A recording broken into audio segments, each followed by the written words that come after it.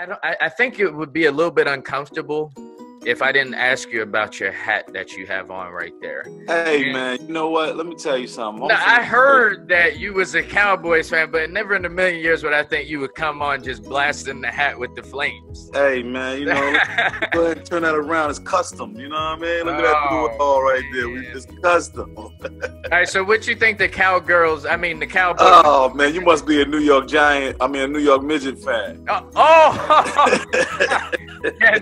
Yeah, we Giants all day. Yeah, seriously, like, what do you think? Like, you think them Cowboys you think y'all gonna go all the way or what? I mean, we got a great chance, man. You know, the young boys really gave a shot in the arm to us this year.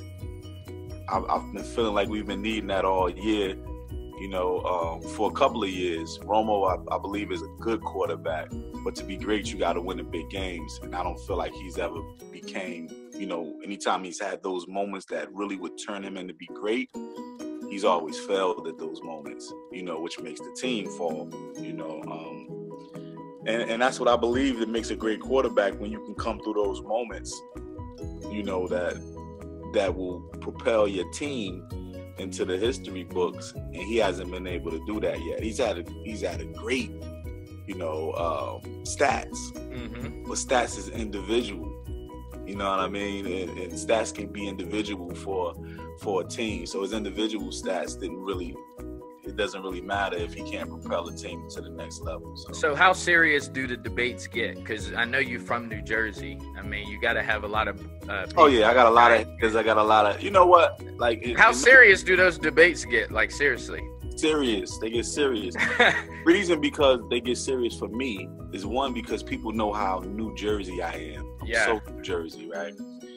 But the reason why I don't rock with the Giants is because, you know, when I was a little lad, when the Giants first came to New Jersey, people don't know they play in New Jersey. A lot of them live in New Jersey, you know.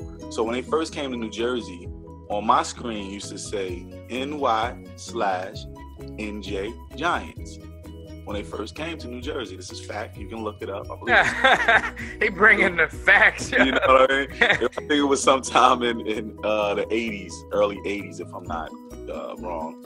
But about 6 games into the season, they made an announcement that they were dropping the NJ off of all of the press, off of the team's moniker, because they will be considered a New York team, even though they play in New Jersey.